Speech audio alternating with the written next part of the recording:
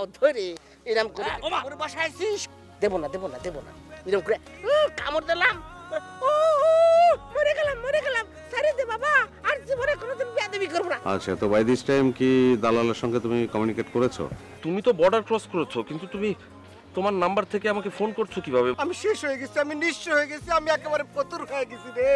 কেন ভাইজান, তোমার কি পকেট মার হইছে? আমি কামড় দিলে তোর কি হবে তুই বুঝতে পারবি না। এই এই এই আরে দে আমারে মিথ্যা শিখালি মে তুই আমার।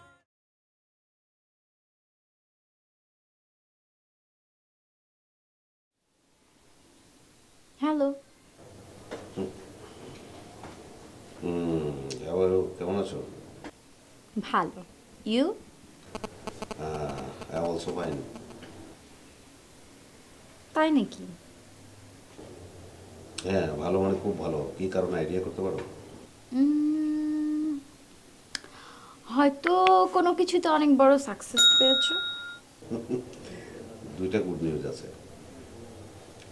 একটা হলো আমি ওই খাজনার রসিদ হাতে পেয়ে গেছি, আর একটা কি আন্দাজ করো তো? আমার সিস্টার ইন ল মন ওর বয়ফ্রেন্ডের সঙ্গে ডেটিং করেছে এবং আমি সেটা দেখে ফেলেছি। Wow, it's really good news. তো তোমার মাদার ইন লকে নিয়ে যাওনি কেন? একটু নিজের চোখে দেখে আসতো। হ্যাঁ, সেটা দেখাবো আমি, এটাকে নিয়ে আর একটু খেলতে হবে। হ্যাঁ, মানে তার মেয়েরা যে খারাপ এটা প্রমাণ করে ছাড়বো। হ্যাঁ, কি প্রমাণ রেখেছো? আমি মোবাইলে ভিডিও করে রেখেছি। Wow, you are genius. যাও, এখন তুমি তোমার মাদার ইন লকে ভিডিওটা দেখাও। হ্যাঁ, দেখাবো ধীরে সুস্থে। আমি একটু খেলবো এটা নিয়ে, তার মেয়েরা যে খারাপ এটা বুঝিয়ে দেবো তাকে। আচ্ছা আচ্ছা, রবির ব্যাপারে কতদূর কি খোঁজ নিয়েছো? ওটা ওই প্রকাশ এখন রবির পাশের রুমে আছে, ওটার মধ্যে একটা ফ্রেন্ডশিপ হয়ে গেছে। এখন কাজটা হয়ে যাবে, খুবই দ্রুত হয়ে যাবে। Very good, very good. ছড়ানো জাল তাহলে গোল হয়ে আসছে। আচ্ছা শোনো, তুমি এখনই খাজনা রসিদ নিয়ে হাউজিং কোম্পানিতে চলে যাও। হ্যাঁ, সেটা লোকমান ভাইয়ের সঙ্গে আমার কথা হয়েছে, তো লোকমান ভাই কালকে যেতে বললো, আমি কালকে যাবো। মাই ডিয়ার অভি, তুমি কবে আমার কাছে এসে পৌঁছাবে বলো তো? কবে আমি তোমাকে পাবো? আমি আর সহ্য করতে পারছি না। ওয়েট ওয়েট বেবি, আমি আসবো। আমি ঝামেলা তো আমার হচ্ছে, আমি তো তোমার সঙ্গে একদম মিশে যেতে চাই একদম।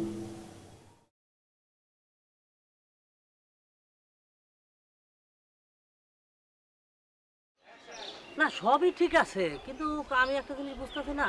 আচ্ছা ওসব বাদ দেন, এখন আপনি আমার কন রবিবার ব্যাপারটা কি করলেন? কদ্দুর আগাইলেন? ব্যবস্থা হইতাছে। কেমনে হইতাছে ব্যবস্থা? আপনি আমার 1 সপ্তাহ সময় নিচ্ছেন, সেই জায়গায় আর একদিন বাকি আছে, তো সেই দিন আপনি পার করতে পারবেন তো? সেটা এখনো করতে পারতাছি না। কেন? আর তুই বুঝোস না, কাল দুজনের শিডিউল ফাইসা গেছে, আজকে হ্যাঁ দুজনে পার করা লাগবো, তারপর তোর ব্যাপারটা ভাববে দেখবো। ওরে একটার পর একটা ঝামেলা লাগিয়ে রইছে। ইয়ে বাতেন, হ্যাঁ তোর একটা কথা কইতাম। কি? যে কোনো লোক পাস করার ব্যাপারে হ্যাঁ আমার লিডারের ডিমান্ড হইল 40,000, হ্যাঁ আর আমরা নেই 50,000। হ্যাঁ কিন্তু তোর লোকে সর্বসা করলেই দিছে 40,000। হ্যাঁ নগদ দিছে, কস কইছে টায়াডি। হ্যাঁ, তখন তো মনে করছিলাম যে লিডারে কইয়া কিছু কম দিমু, কিন্তু সে সেটা তো মানে নাই। এমন পুরো 40 তারা দিয়া দিছি। ইয়ে বাতেন, তুই তো লোকের থেকে বলে কইয়া আমার 5,000 টাকা নিয়ে দিস। হ্যাঁ লিয়া দিমনে ব্যবস্থা করে। এমনিতে লোকটারে পাস করতে দেরি হইতেছে, আগে ব্যবস্থা করেন তারপরে না একটা ব্যবস্থা করে দাও। আরে তুই বুঝতেছস না কেন? এখন বাটে পড়ছে, এখন চাপ দিলেই বাড়াইবো। বাহ রে ভাই বাহ, কি সুন্দর কথা। মানুষের বাড়ে ফেলায়া টাকা ইনকাম করবে না? আরে ভাই আজকে একজনের বাড়ে ফেলায় আপনি টাকা ইনকাম করবেন, ওই টাকা তো থাকবো না, 2 দিন পর ওই টাকা এমনিতেই চলে যাবো কা। হ্যাঁ, তুই মন করে করতেছস কেন? একটু বুঝা দেখ। আচ্ছা ঠিক আছে, দেখি আমি রাইতে ওনার সাথে কথা বলে দেখি, যদি ব্যবস্থা করতে পারি তাহলে আপনার জানাবো না। ঠিক আছে, আমি যাই। আচ্ছা ঠিক আছে।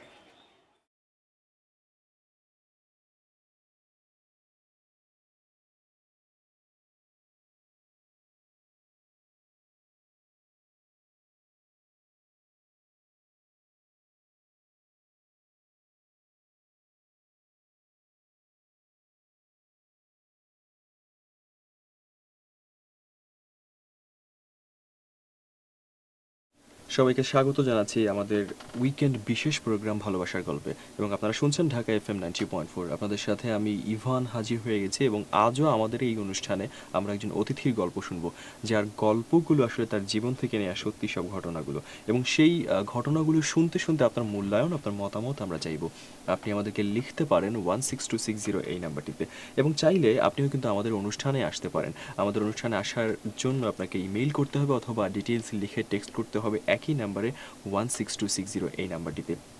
বন্ধুরা, ঢাকা FM 90.4 সবসময় চেষ্টা করে আমাদের চারপাশে ঘটে যাওয়া চমৎকার সব ঘটনাগুলো কিংবা জীবনের নানান টানাপোড়েনের ঘটনাগুলো বা আপনার জীবনের এমন সব ঘটনা যেগুলো অন্য মানুষের একদম হৃদয় স্পর্শ করবে, সেই সব ঘটনা এই মাইক্রোফোনের মাধ্যমে আপনার কাছে পৌঁছে দেবার। তেমনি করে আজও আমরা নির্বাচন করেছি একজন অতিথি। আজ যিনি অতিথি হয়ে এসেছেন তার গল্পগুলো শুনবো, তার গল্পগুলো শুনতে শুনতে আপনাদের কথাগুলো শুনতে চাই, সেগুলো সবার মাঝে শেয়ারও করতে চাই। তবে এই মুহূর্তে একটি গানের বিরতিতে যেতে চাই। চমৎকার একটি গান শুনতে শুনতে ফিরে আসছি আজকের অতিথিকে নিয়ে, আজকের ভালোবাসার গল্প।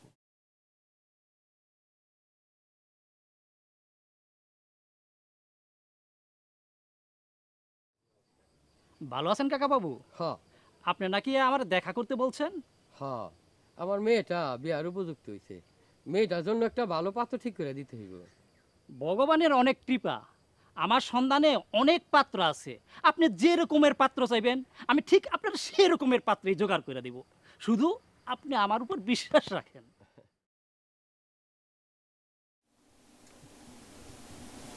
আমি তাকে ভালোবেসে তার জন্য কি না করেছি। নিজের ট্রাক বিক্রি করে ওদের বাড়িতে ঘর তুলে দিয়েছি। নিজে মিস্ত্রিদের সাথে থেকে বাড়ি নির্মাণ তদারক করেছি।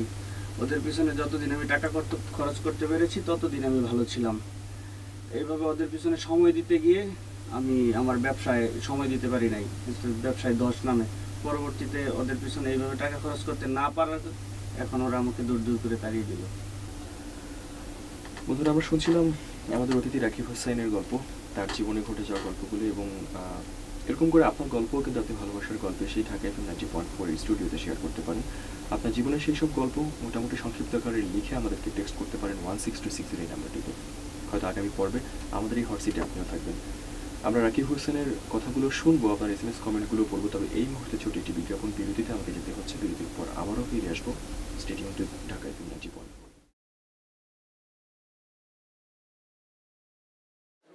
বস, আজকের কামটা কাজে লাগার লাগবে, চলেন যাই।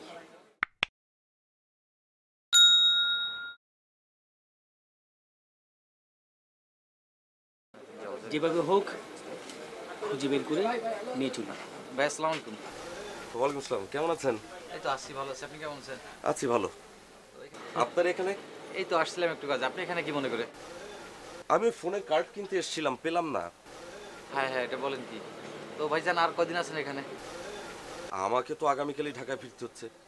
আমরা তো আরো 7 দিন থাকবো ভাই। আপনি চলে গেলে অনেক মিস করবো আপনাকে। হ্যাঁ, আপনাদের সাথে আমার খুব ভালো সময় কেটেছে কয়েকদিন। সোম্মা তো আপনার কথা ভুলতেই পারে না। হ্যাঁ, আসলে এতটা দিন আমরা একসঙ্গে ছিলাম, ঘুরলাম, গল্প করলাম, বলা মুশকিল হয়ে যাবে। হ্যাঁ সেটাই। তো ভাইজান কোন দিকে যাবেন? আমি ফোনের একটা কার্ড কিনবো, মূলত সামনের দিকে যাব দেখি। আচ্ছা আচ্ছা, আপনি তো চলেই যাবেন, তো চলেন আজকে একটু ঘুরি। হ্যাঁ ভাই, ঠিকই বলেছে। চলেন ওই নদীর পাড়ের দিকে যাই। হাওয়ায় নদীর পাড়ে গিয়ে যদি ঘুরি তাহলে ভালো লাগবে। বলেন আড্ডা দিব? চলেন, আমার কোনো অসুবিধা নেই। চলেন এই নদীর পাড়ের দিকে, বেশি সময় না। ভাই কিন্তু ঠিকই বলেছে, কারণ একসঙ্গে ছিলাম, অনেকদিন গল্প গুজব করেছি, আড্ডা দিয়েছি, চা খেয়েছি। হ্যাঁ, তো আমরা যদি একটু নদীর পাড়ে গিয়ে খোলা আকাশটা দেখি, এই অন্ধকারের চাঁদটাও ভালো লাগবে। I don't have any problem. চলেন, লেটস গো। আপনি তো ওকে চেনেন? আপনি কে? আমি পুলিশের লোক। পুলিশের লোক? তাহলে আপনার পোশাক কই? পোশাক লাগে না।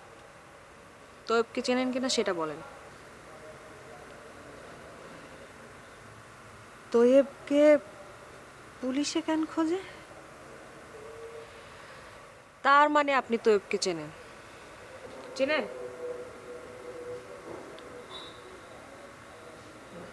চিনেন না? খুব তাড়াতাড়ি চিনে যাবেন।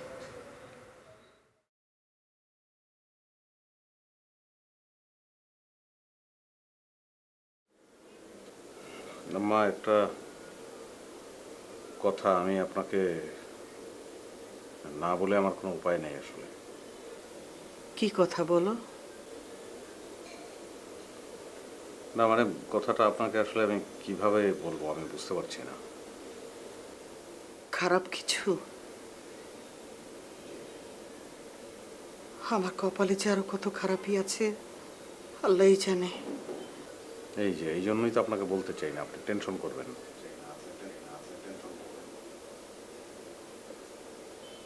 ঠিক আছে বলো। না আমাদের মন একটা ছেলের সঙ্গে ঘোরাফেরা করে, ওর নাম প্রভাত, বয়ফ্রেন্ড। এখন ওরা প্ল্যান করছে যে পালিয়ে যাবে। তুমি এসব কি বলছো? ওরা দুজন পালাবার প্ল্যান করছে? জি আম্মা, তাই মনে হচ্ছে। না না না,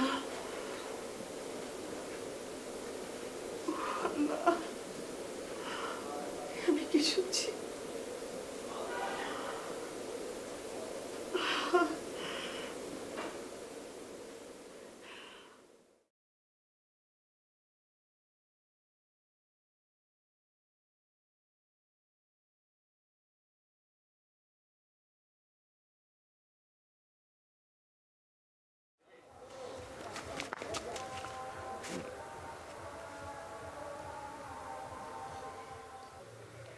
আপনার কি এই এলাকায় বাড়ি? জি। তৈয়বকে চিনেন?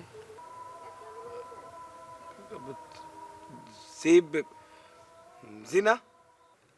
তৈয়ব এই এলাকায় তার বাড়ি। ও কত তৈয়বিতা আছে, কোন তৈয়বের কথা কইতেছেন তো বুঝতেছি না। আপনি কারে খুঁজেন? যে ঢাকায় থাকে। এই এলাকায় তো দুইজন তৈয়ব আছে, দুইজনই ঢাকায় থাকে। তারা কিন্তু গ্রামে কখনো আসে না। গ্রামের বাড়িতে আসে না তাই?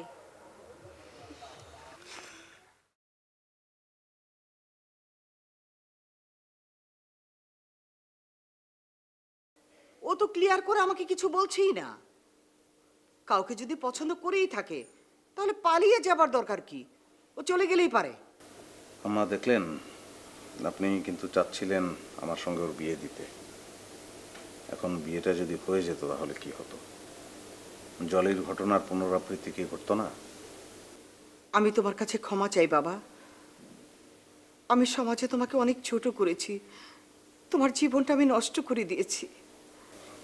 আম্মা আপনি এভাবে কেন বলছেন? আমি তো আসলে আপনাদের জন্য কিছুই করতে পারিনি। না বাবা, তুমি আমার জন্য যা করেছো কোনো আপন সন্তানও তার মায়ের জন্য এতটা করে না। আমার মা বাবা তো বেঁচে নেই। আমার মা বেঁচে থাকলে যেটা করতাম আমি সেটাই করার চেষ্টা করছি, এই আর কি। বাবা তুমি আরেকটা কাজ করো, ওকে গিয়ে বলো ও যে ছেলেটাকে পছন্দ করে তাকে যেন বাসায় নিয়ে আসে, আমি ওর সাথে কথা বলবো।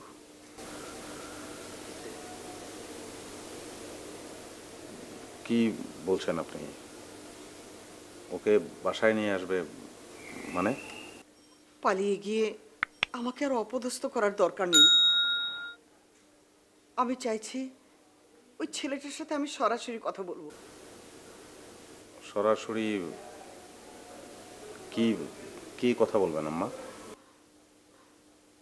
সরাসরি বলবো ও যদি আমার শর্ত মেনে নেয় তাহলে আমি নিজে থেকে ওদের বিয়ে দিয়ে দেব। কি শর্ত? ওকে আমি বলবো ও যেন হাউস হাজবেন্ড হয়ে আমার এখানেই থাকে।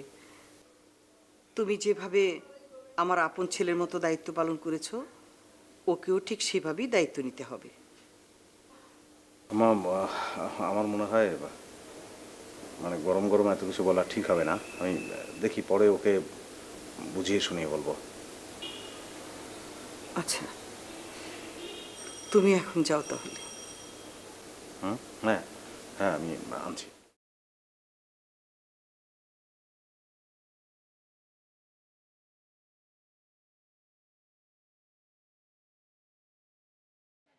কি ব্যাপার? এটা আমাকে বর্ডার না? হ্যাঁ তাই তো। কি হয়েছে? মূল্য কি পাবে? কারে জিগে? না না না, জিগে না, দরকার না, যদি পয়সা যাই। আচ্ছা থাক। ভাই ভাই, ঘটনা তো একটা ঘটে গেছে। কোন ঘটনা? যে পুরো বাড়ি আছে না, পুরো বাড়ি জঙ্গলের মধ্যে তো একটা লাশ পড়ে রয়েছে। তাই নাকি? কার লাশ? সেটা তো কইতে পারতেছে না কেউ, তবে আমার মনে হচ্ছে আমি চিনছি। কস কি? তুই চিনতে পারছিস? হ্যাঁ, আরে যে আমাকে 203 নম্বরের যে দুজনের গেস্ট ছিল না, তাদের মধ্যে একজন, এই যে আমি দেখছি এটা হলো খোসা খোসা দাড়ি, ছোট ছোট চুল, আর ডাইন সাইডে না বাম সাইডে একটা কাটা দাগ আছে। ডাইন সাইডে। হ্যাঁ। ওরা কি তাহলে রাতে রুমে ফিরে আসে নাই? না, আসে নাই তো। আর আসলে তো রাতের খাবারের অর্ডারটা দিত, তাও তো দেয় নাই। তাই নাকি? হ্যাঁ, যা রুমটা একটু চেক করে আই তো। আচ্ছা ঠিক আছে।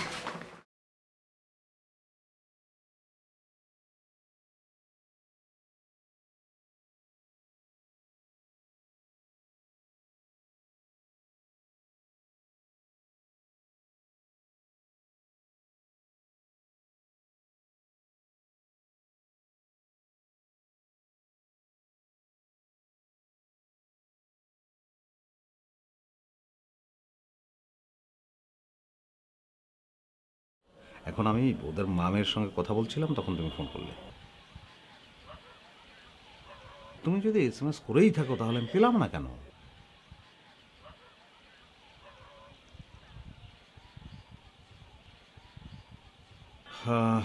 না, এই মন মানে আমার বউ, সে তো এক প্রকার কনভিন্সড, কিন্তু আমার শাশুড়িকে কনভিন্স করতে পারছি না কোনোভাবেই। দেখি কি করা যায়, হয়ে যাবে।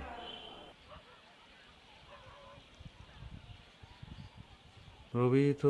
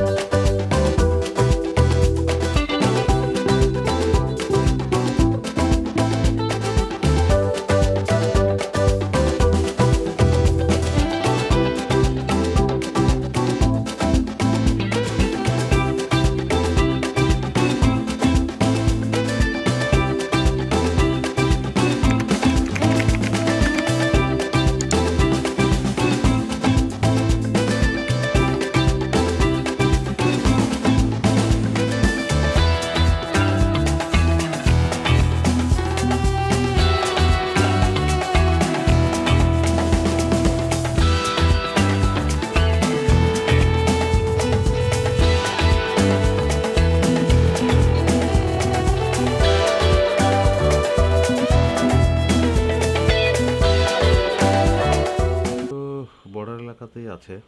দালালকে 1040 টাকা দিয়েছে, দালাল বলছে সপ্তাহখানেকের মধ্যে পার করে দেবে। ও আরও টাকা চেয়েছে আমার কাছে, আমি 50,000 দিয়েছি।